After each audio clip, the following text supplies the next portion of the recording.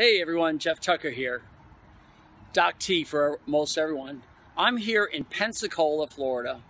And Pensacola is kind of cool because I'm still in my home state and yet I'm in the central time zone. It's such a huge state with horses everywhere.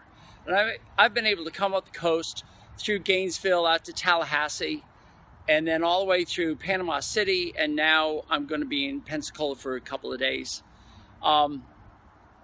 And something neat happened this morning. I was with a client whose job it is to teach our men and women how to fly the F-15 fighter jet. That's quite a responsibility. And we started talking about school and educating students and what we like about it. And the thing we like about it the most is we get to teach what we know and to teach it really, really well. And then at some point, our goal is to teach these students to teach others. And we're not there yet, but I'll tell you something, it's so exciting because on the route over here to Pensacola, along the bottom of the state, you know, just along the curve of the Gulf of Mexico with this huge ocean of water, if you will,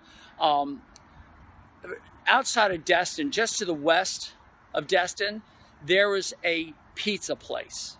And I know the pizza place doesn't mean much to anybody, it's just a small place, but it was very important to us. Melissa and I had been traveling most of the day and we decided we were going to do this school, but we didn't know how to describe the things that we do. And describing them was kind of hard. You know, you place the blade here in the mouth and you do this and that. And we decided to come up with names. So we went into this pizza parlor and we had dinner, and the whole time there we started scribbling down names like the cranny grabber, the over-under, the nose and chest. And we came up with these catchy little names to describe the different techniques. And we probably have 20 of them that we teach our students how to do dentistry without needing the drugs and getting in there and effectively getting every tooth taken care of.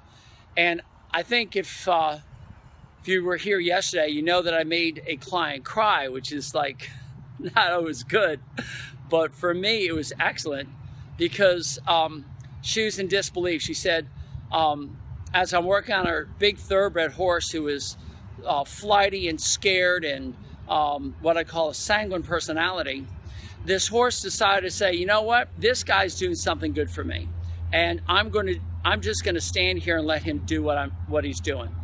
And she started breaking into tears because she said the last time this horse was done, it was drugged, it was suspended, his head was immobilized, and the mouth was braced open, and the horse still fought, and it was a horrible job. And for her to see the true horse come out, the true personality come out, was just so moving for her. She was moved to tears, basically.